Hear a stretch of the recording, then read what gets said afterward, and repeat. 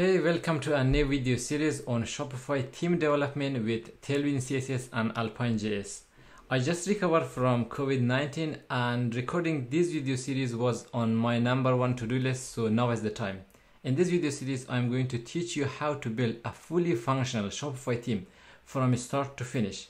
The good news is I am going to put the source code on GitHub. You can clone it and use it on your own project. Throughout this series, you are going to learn a lot of tips and techniques on building a fast-performing Shopify theme.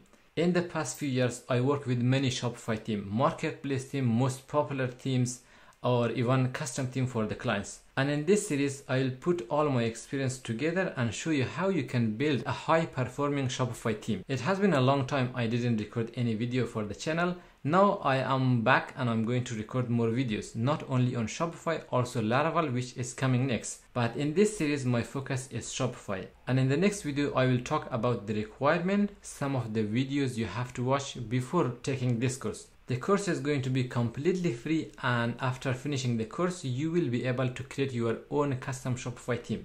The reason I'm recording this series is because Shopify recently released Store 2.0. Store 2.0 is for Shopify and it has a lot of new features. So the theme that we are going to build will be focused on Store 2.0, and all the features we add to the theme will be supported by Store 2.0. On that note, Shopify recently removed all the theme from their marketplace that does not support Store 2.0, and they opened the theme submission also. So if you follow this course, at the end of this, you can have your own theme and you can submit your theme in the Shopify marketplace. Now, Shopify is not sponsoring me, and all the technology I have used, Shopify is not the best one. But one thing I know best about Shopify customer is very good, that this is an e-commerce industry and a lot of people make money in there. As a developer, if you bring value to their store and they make more sale, they are willing to pay you as much as you want. I mean, compared to other industries, in the e-commerce industry, the customers are really good and you can earn a lot of money in this industry. Now, instead of recording this video series, I could accept another client and say, okay, I'm going to just focus on making more money.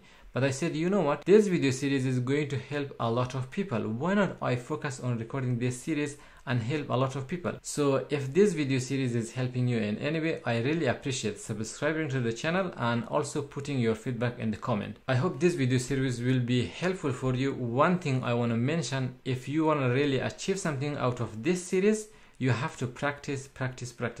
That is the only thing I can tell people. So I'm not taking more time. In the next video, I'm going to talk about the requirement, some other videos you have to watch. I'll show you some of the resources, and then every week I will upload a few videos related to Shopify theme development. Again, I'm going to repeat, this is going to be Shopify theme development for Store 2.0 with Tailwind CSS and Alpinejs. We are not going to use jQuery, we are not going to use Vue.js, React, or any of them. I will tell you the reason why not using React or Vue.js when it comes to developing a Shopify theme. And we'll talk about those in this video series. Plus, I will show you some of the resources, some of the best app and tools that you can use in your workflow, and that will speed up your development. So I will see you in the next video.